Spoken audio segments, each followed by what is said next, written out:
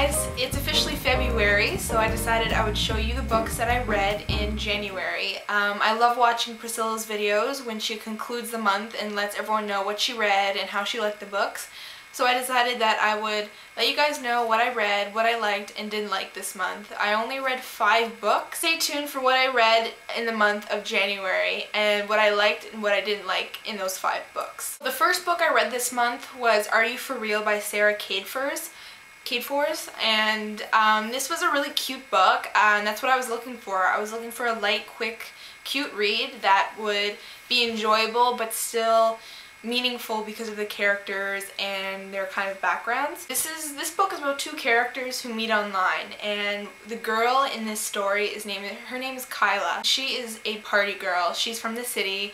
Her father is a very rich man, but even though her parents are divorced, her father still pays for her and her mother to live in a good house. She's kind of the girl to go around from guy to guy, and she's surrounded by friends who aren't the best example. She starts to realize that things are different and she doesn't relate to her friends anymore. Soon things with her mother start to crumble and she looks for someone to talk to online, and at the same time Alex is a boy who goes online as well.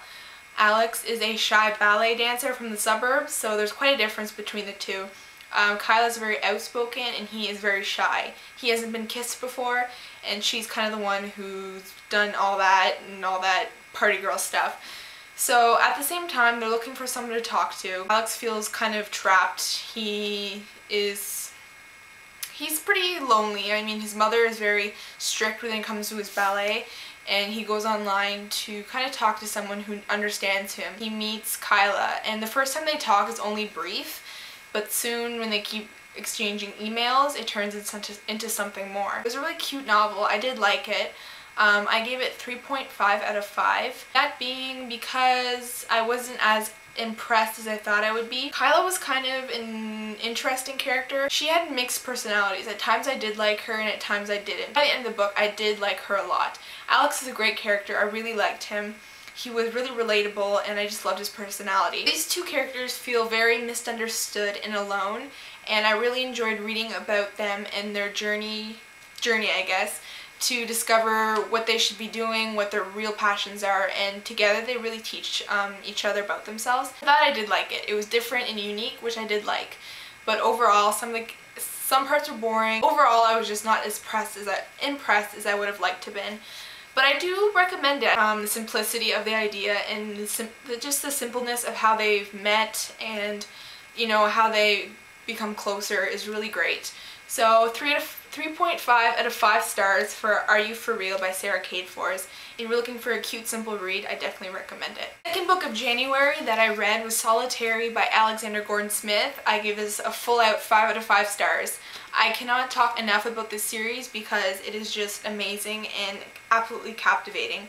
It was great to read the sequel because the first one ended with such a huge cliffhanger, so I was dying to get my hands on a copy of this. This book starts with an incredible amount of action and I am so excited to know what has happened since the first book. I'm not going to go into depth about what this is about because it will spoil what happened in the first book, but I am going to do a review on Lockdown and this book in this new idea I have, so stay tuned for that. I really want to get into more reviews. Lockdown is the first book in this series, and it is about boys sent to prison a mile beneath the Earth's surface.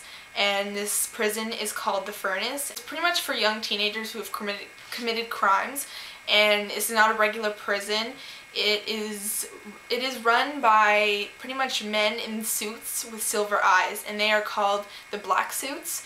And it's also run by these gross, gray-skinned men / monsters who are called Weezers, and they have like gas masks on their face. These creeps are running this prison and it is very scary, and the main character is Alex, and he has been set up to look like he killed his best friend by the Black Suits, and pretty much he was sent to this prison and his journey starts there. He is thrown into this crazy adventure and nightmare where these boys are forced to stay in these cells, some because they were proven guilty, but some were proven guilty even though they were innocent.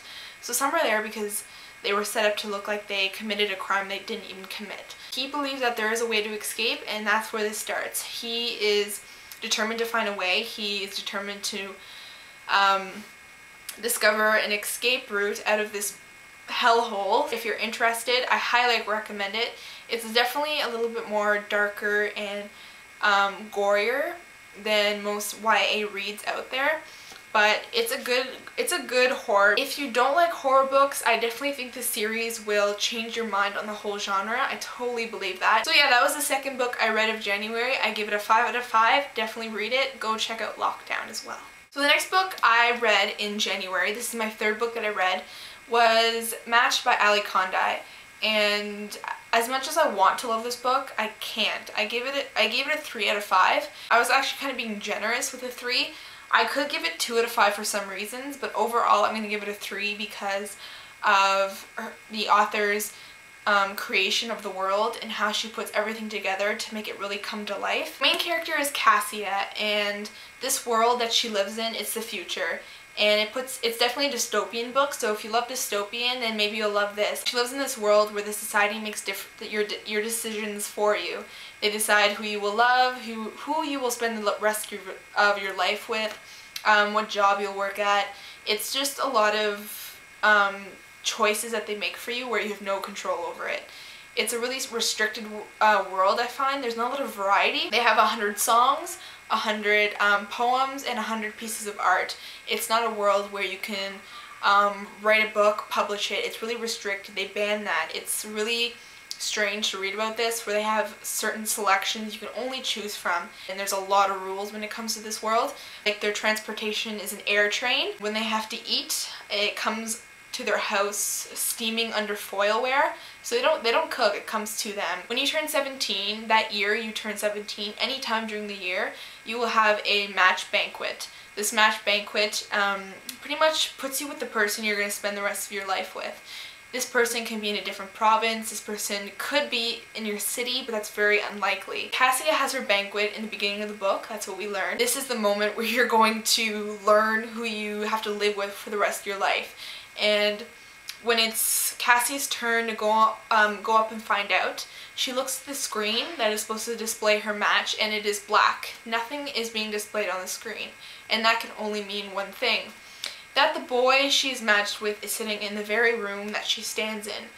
So she looks around, and then the screen displays Xander, her best friend. It's very unlikely for you to be matched with someone in your own city, and it is crazy because they're already best friends, they already know each other. You are given a micro card to insert into your port to look at what the person's likes are, dislikes, who they are, and just kind of some details about them. This micro card is especially important for people who don't know who their match are. It lets them know what they like, what they dislike, and that sort of thing. But Cassia already knows Xander. They've been best friends since they were little, but she looks at the micro card anyway. She puts it in the port, and before Xander's face flashes away, she sees another face before the screen turns black. And she even recognizes the second face that she saw, and this second boy that she saw on the screen was a boy named Kai Markham. Pretty much this is where it starts off. Cassia learns about Kai and his story, and she cannot help but start to like him and want to know more about him. It's not possible for someone to have feelings for someone else in this society because you are matched with the person from the very moment of your match banquet. Kai is not like anyone else. He has a certain past. He is different than anyone else. A love triangle forms, and this is where it kicks off. I got frustrated with Cassia so much. I just love Xander, and I just felt it wasn't fair how this love triangle formed and Xander couldn't really do anything about it. I was just kind of frustrated with Cassia, and Kai is just not the most likable character. I found him really bland and kind of, not frustrating, but I wanted to learn more about him. I wanted him to, like, I don't know, I just wanted him to just speak more. I found him really timid and quiet, and he was just overall very strange. I just was not impressed with this book at all.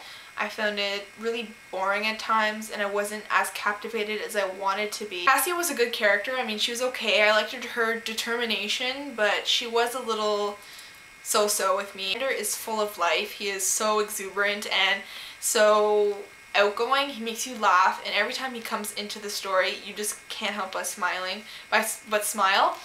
But Kai is just, I don't know, I couldn't really relate to him. That's why I found it hard to read about him and Cassia together. Another book I read in January was It's Not Summer Without You by Jenny Han, and this was a great sequel. I absolutely loved it. I just can't help but become more and more attached to these characters that Han writes.